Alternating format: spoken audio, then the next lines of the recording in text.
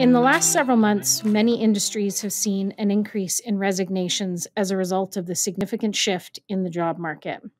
What can employers do to combat the Great Resignation? On today's episode, we'll be discussing what factors have shaped our current hiring landscape and what's the best way for organizations to attract and retain the best talent. To help drive this discussion and provide insights, I'd like to welcome Tina Rogers, Director of Talent and Acquisition here at Husky, and Megan Diamond, Director of Human Resources at Canadian Premier Life Insurance Company. Welcome to the show, ladies.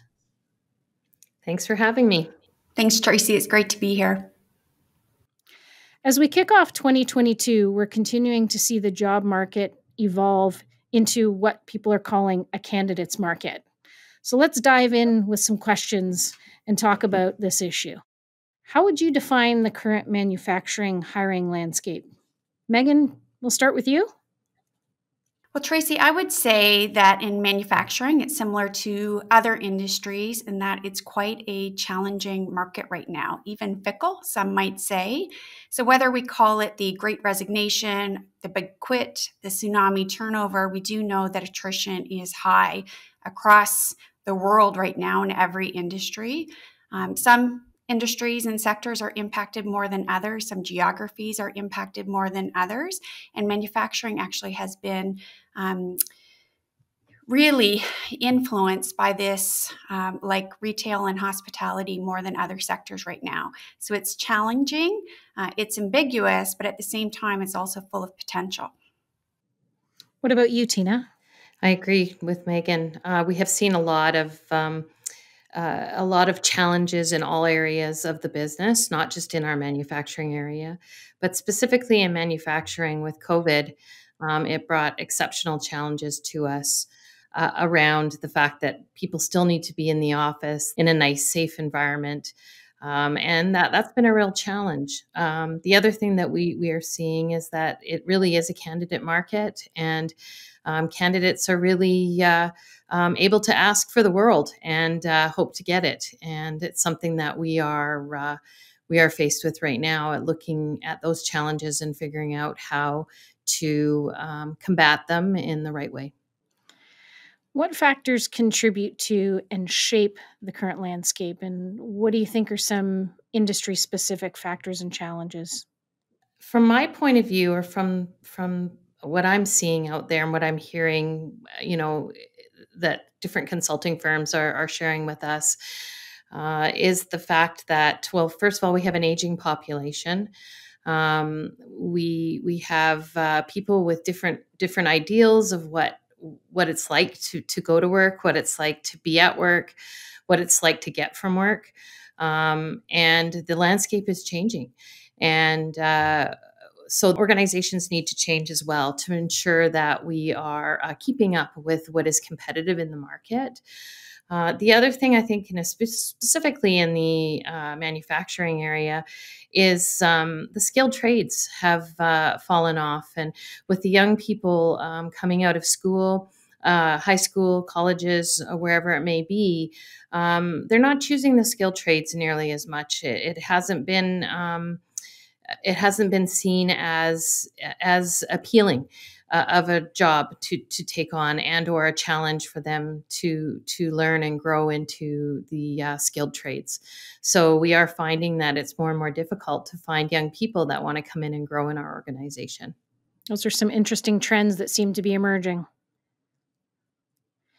So what percentage of the workforce needs to be replaced, in your opinion, generally speaking, and how do you see that relevant to Husky? I would say if only we had a crystal ball, that would be helpful, right? It's a very hard thing to forecast. I don't know that anyone or any even consulting organization can answer that question with certainty. But we do know, as Tina mentioned, with the aging workforce, if we look at our baby boomer population as an example, by 2030, all baby boomers will be of age 65. And we have traditionally used that as our measure as a retirement prediction. Now, we know people are working longer than ever before, and that's when I mentioned it's not as easy to forecast.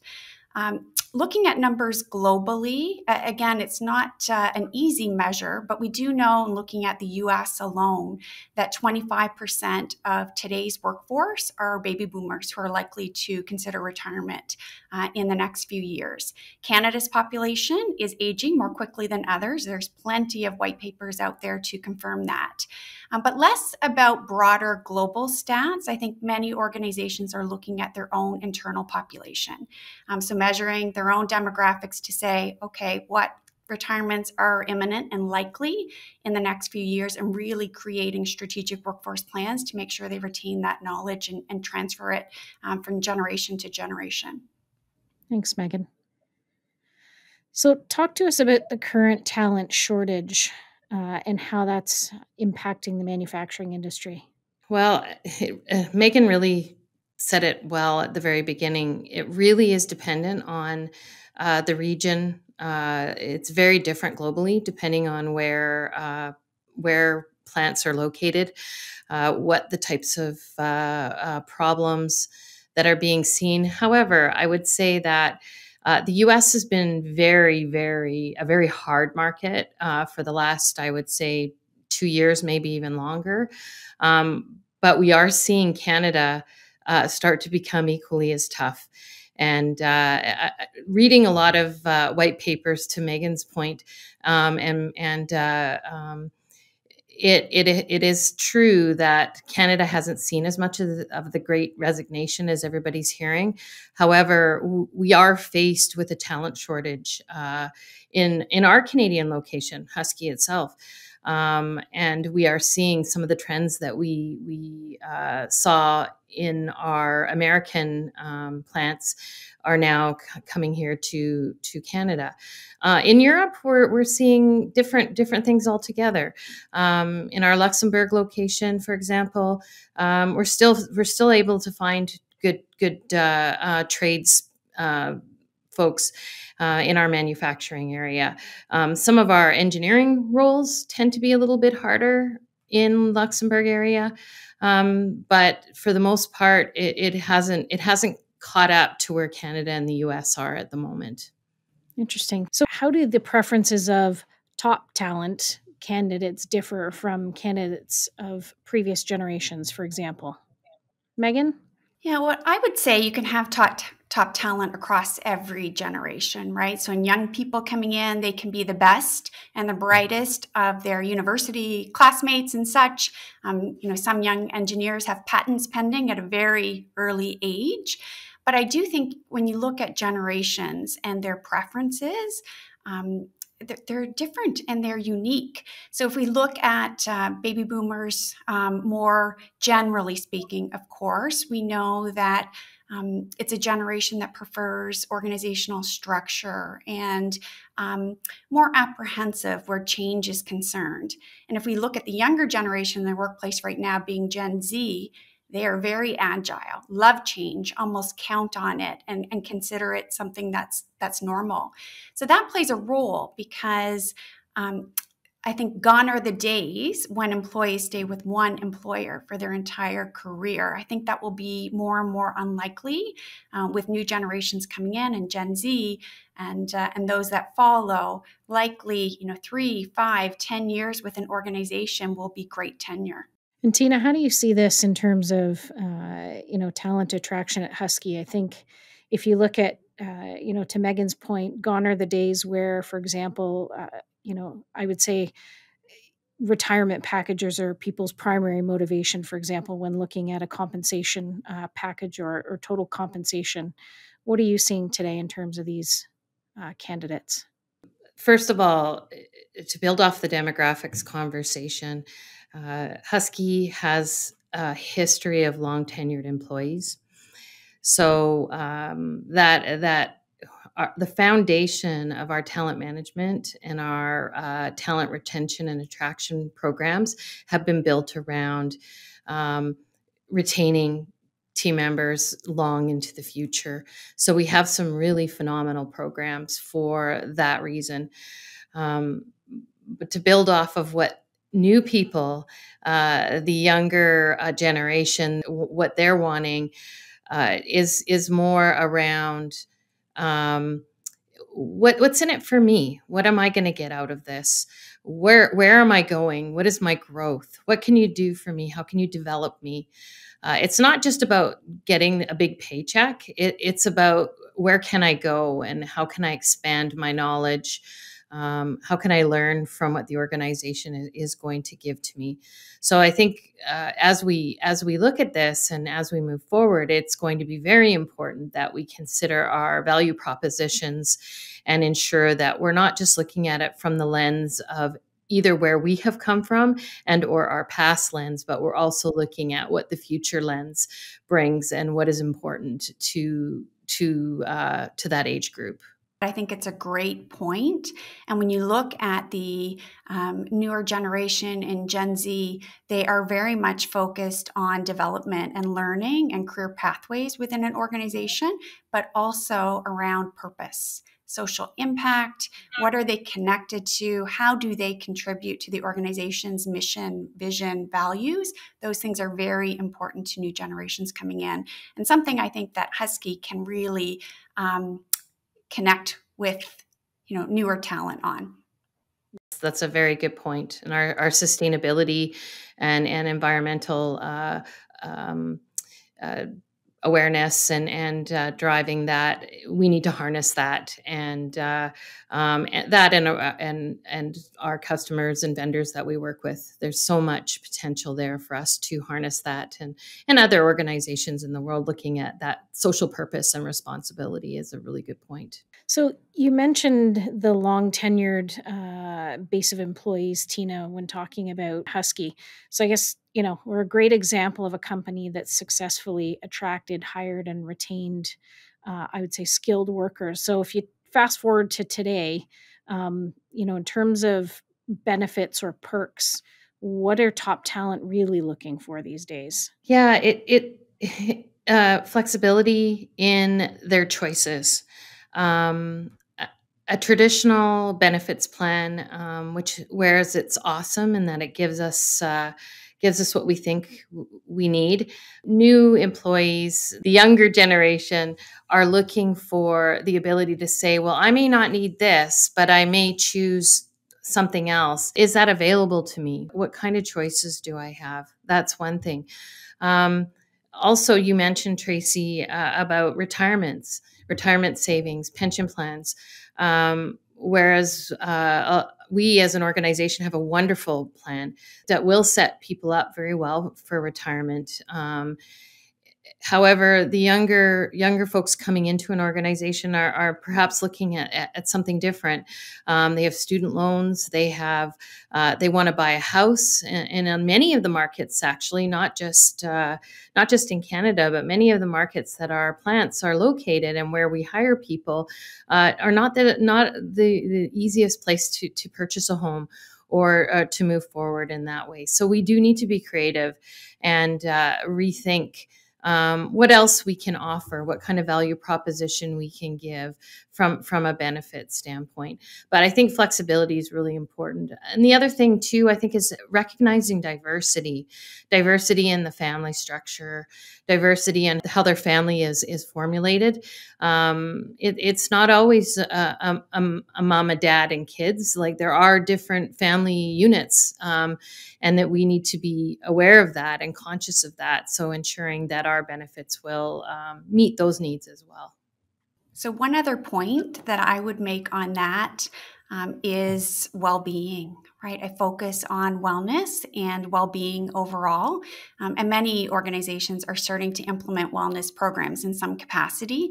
I think that Husky and Husky's employees are very fortunate to have wellness centers on site where you have access to gyms and physiotherapy, naturopathy, whatever the case might be, but recognizing those supports, both physical and mental health, are really important at the moment as well. And Megan, if I can just build off of the mental health piece, because we spend a lot of time speaking to our consultants that help us form our benefit programs and ensure that we have the right things in place for team members. Mental health is one of the largest components to requirements for employee health and wellness. And it's always been a very difficult one because it's so nebulous and something that people don't often want to speak about. But, making sure that we have employee assistance programs in place and having avenues for our employees to get the help they need, and training our leaders in how to properly deal with situations with people that are having issues with mental health, especially in the world that we're currently faced with right now. It's more than just the stress of work. That we bring all that baggage from home and what we're hearing in the news and media and our drive into work, or however we're getting to work, and you're listening to the news. It's very distracting, and mental health has reached an all-time epidemic high in terms of people needing an outlet to deal with that. So I just wanted to mention, Tracy, because I think your question is a very good one. In terms of what people need, right, to stay, the benefits that they're looking for, I think the organizations right now that are really wrapping their arms around attrition and that have strategies in place to really retain their employees, they're focusing inward. So they're doing employee surveys or pulse checks, and they're asking, how they're doing, what it is that's working well for them, where there are gaps, what they need to see. So they're getting feedback and input, but then they're taking action on that feedback and input. And I think every employee and organization are different in that regard. So it's really important to look at your internal team members and ask them and develop, benefits and strategies that make sense. So you both bring up an interesting point. And if we look at sort of benefits or experiences that we want employees to have, looking inward, how do you also develop programs for your current and future leaders to be able to, sort of bring these promises to life when an employee actually comes inside your organization? How do you prepare your current leadership to deal with the new wave of talent? Yeah, that's a good question, Tracy, because investing in development of our leaders is a very important component to ensuring that employees are getting what they need. I'm a very strong believer in strong leadership development programs. Interesting. I sat on a session with a group of like-minded colleagues probably 2 or 3 weeks ago, and I heard a very interesting comment that made me really think about our organization and something that we could potentially focus in on. But they started to do training for their team leaders on they call it stay training. Driving the accountability of turnover and engagement and basically keeping people happy to be wanting to come into work every day. It's not an HR issue. We can help create the programs and we can help get them out there. But at the end of the day, it's up to leadership to ensure that people are wanting to engage and stay. And so having stay interviews with people is a really interesting idea. So teaching our team members how to do that.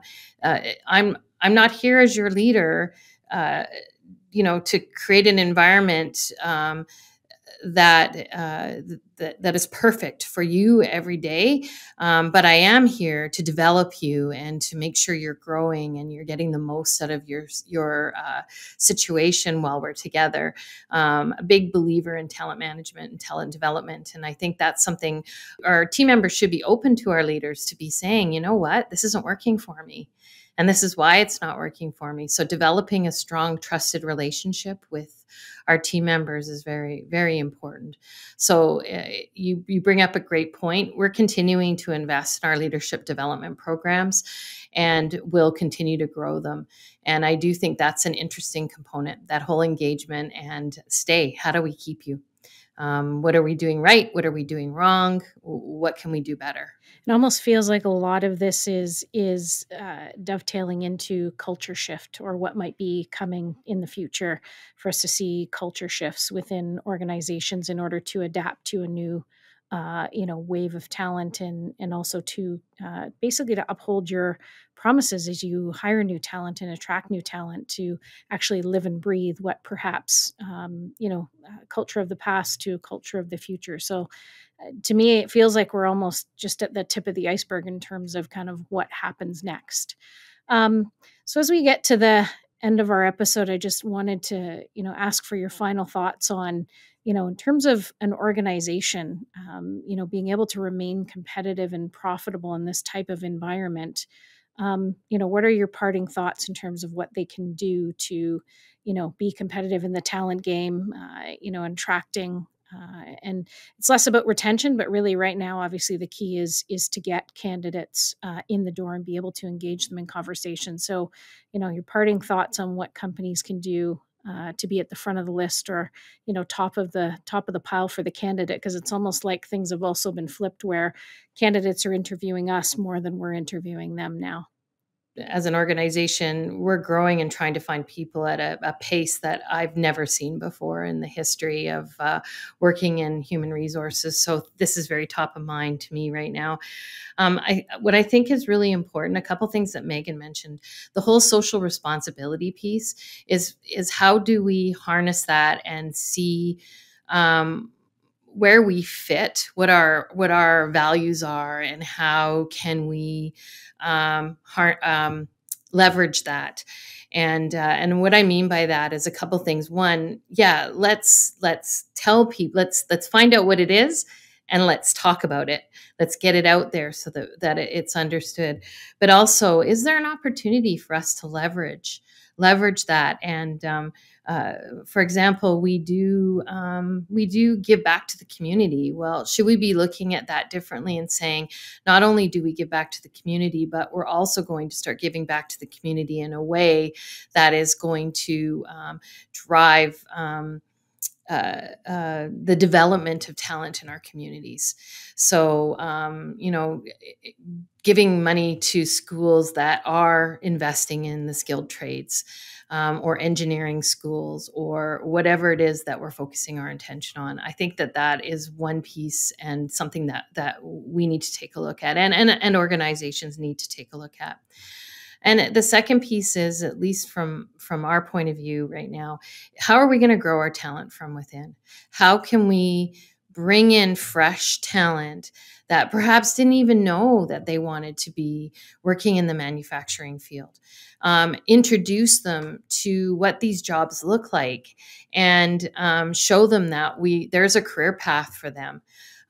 Pay for talent, or pay for skill, is a word that we use. So as you grow, your pay increases along the way, and show that future opportunity, because I do believe that the current generation, they are looking to move around a lot. They are looking to grow, but maybe we can make it a culture where they want to stay here a little bit longer. We need to consider, and we need to look at bringing in fresh new talent that perhaps haven't thought about the manufacturing field, and show them what it's all about, show how exciting it can be, show them what the career path looks like, make sure that there's development in place, make sure that we communicate the pay for skill. So the more you grow, the more money you can make, and the more exciting that the roles can become. So so those are some things just off the top of my head that I think are really important for us to do going forward. We can no longer just be looking for people that come with all the skills and can start and hit the ground running. In most of our markets, that's just impossible. It's just not available. So we have to think differently. There has to be a willingness to train and retain. Exactly. I think those are excellent points, Tina. Just three additional thoughts from me. I think the first thing is to prioritize experience. So wrap your arms around your current employees, make sure they feel recognized and valued, and that you understand first and foremost, what's most important to them going forward. Secondly, with new hires coming in, be swift in your hiring process. They have lots of options and opportunities out there right now. So the quicker you can move people through the process and provide them an experience that feels great, the better the outcome. And finally, when people have been hired into your organization, anecdotally, we're seeing that new hire attrition is quite high in organizations right now too. So make sure that you have strong integration plans so that they can be successful and truly have long-term careers with Husky. Secondly, like Tina said, I think you need to get really creative about your hiring. Look where others aren't going. Hire for potential, for attitude, and upskill in those areas. Upskilling is going to be the way of the future for everyone. So you'll be ahead of the game in that regard. Build community partnerships, get people excited about careers in manufacturing again. I don't think that I truly understood how high performing and innovative the manufacturing sector is until I worked in it myself. So give people that inside view and an opportunity to get a feel for a career at Husky. And third, make strategic workforce planning a priority always. So it's not something you can do once a year. It's something that needs to be done regularly, discussed at meetings at every opportunity, really, to make sure that you have a plan to replenish your talent always. Wow, what a discussion, ladies. Thanks so much to both of you for contributing to what I think is one of the most important topics, sort of today when looking at, how do manufacturing companies move forward, especially, in terms of growth for the company itself, but also in terms of growth of talent. So thanks for your insights and inputs, and I appreciate you joining me on today's episode.